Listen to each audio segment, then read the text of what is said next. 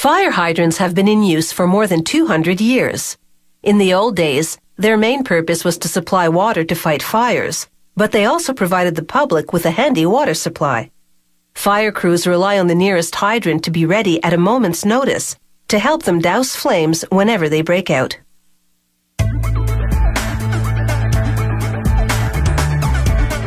Fire hydrants are essential to every community. They need to be instantly recognizable, easily accessible, and simple to operate. The ones in residential areas are designed to deliver no less than an impressive 5,700 liters per minute. The hydrant making process starts with recycled scrap iron along with steel and raw iron.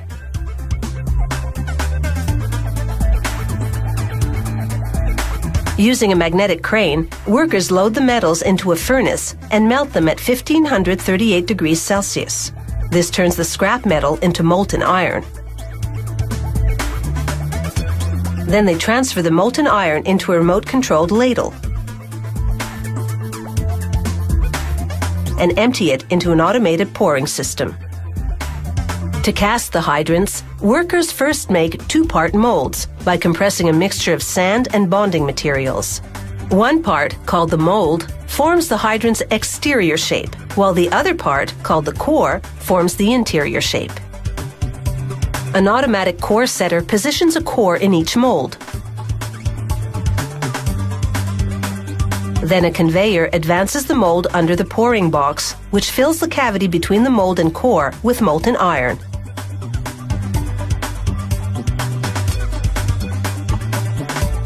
After the iron cools and solidifies, the molds enter a tumbling barrel.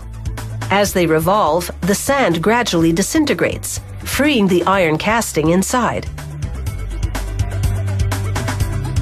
Workers drill and thread the hydrant castings to prepare them for assembly. Then they pre-assemble and paint them the color the customer requested.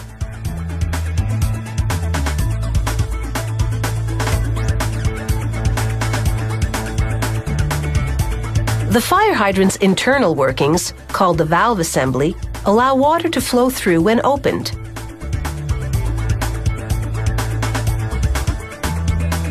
A series of rubber O-rings on the main valve will prevent leaks when the hydrant's closed. Now the hydrant is ready for final assembly.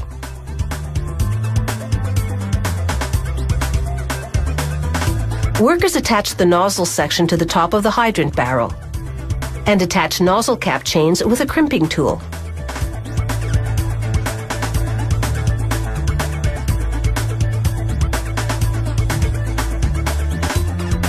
Using a torque wrench, they attach cast iron safety rings.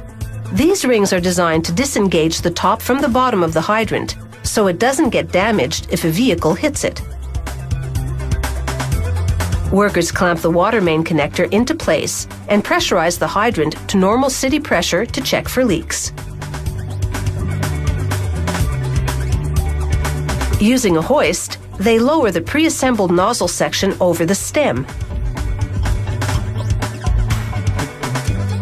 and fasten it to the water main connector with stainless steel bolts.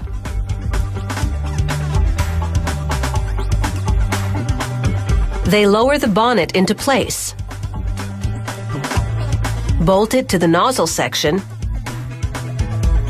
then open the hydrant for a high-pressure test.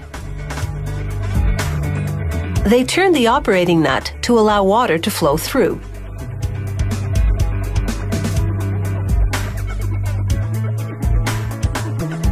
Before conducting this test, they force out the air inside the hydrant with water.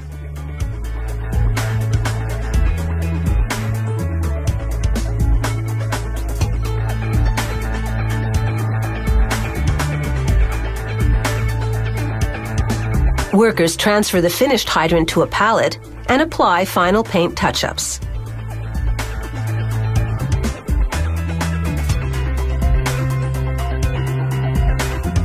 Some fire hydrants that were installed more than 100 years ago are still in use today.